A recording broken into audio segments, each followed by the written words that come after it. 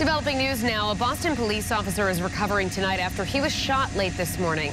It was first breaking at noon, and tonight the suspect accused of shooting the officer is in custody. Eyewitness News reporter Kelly Sullivan is live in studio now with the latest developments. Shannon, the Boston Police Commissioner says the officer who was shot is currently in ICU with a serious leg injury, but he's expected to survive. Now, the shooting happened around 10:30 this morning in Dorchester on a residential street lined with single and multifamily homes. The commissioner says a known drug dealer shot an officer in the leg during a traffic stop. Officers were able to capture the suspect and recover the gun.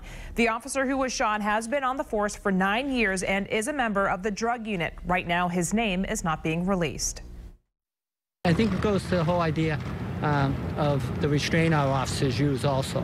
You know, this individual just shot one of our officers, and the officers were able to tackle him and not use deadly force and to take him into custody. And we have too many guns in the street.